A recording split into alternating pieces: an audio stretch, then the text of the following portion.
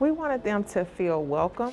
On this day, We wanted them to feel excited. the first day of a new school year, there's a certain air of excitement across Duncanville ISD, Quite busy. including here on campuses like Charles Acton Leadership Academy. From 7:30 this morning, we started welcoming in scholars. Principal Jessica Linwood and her team are paying great attention to detail as students return to campus for full in-person instruction. Welcome to the virtual classroom. Knowing the pandemic forced many teachers and students to spend the last school year apart, primarily in virtual classes. We've got changes to our environment from the outside to the inside. As students flood the halls and file into classes this first day of school, administrators say safety measures are top of mind. Many children are wearing masks, though school districts can't require them. Linwood says some other steps are also happening. Some have sent water bottles, for example, if they don't want their students to use the water fountain.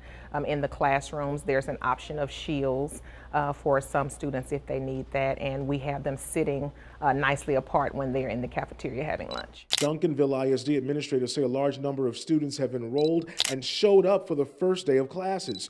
That's a positive sign, considering the district's focused a lot of energy on getting students to return. Now, teachers will shift some efforts to gauging where students stand academically. And we're probably the most excited because we've been here the longest waiting for the kids to come. And as Mrs. Linwood explained, that includes making sure the scholars on her campus strive for unstoppable excellence.